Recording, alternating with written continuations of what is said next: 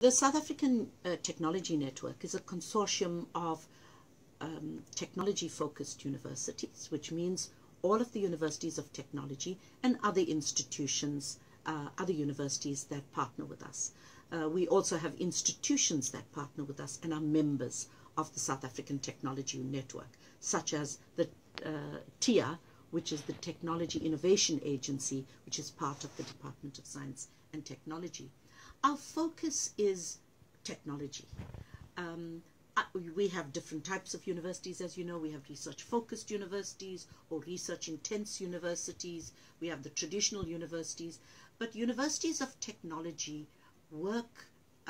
their work is primarily in the area of training students for the world of work. Mm-hmm. We also train them in very specific fields, and one of the focus areas of our work is in work integrated learning. We believe that students need to have some kind of training in industry before they leave the university so that they are work ready. And I think that's very important in the present times, as industry is not happy to take students out of university, fresh out of university, because it costs them to train.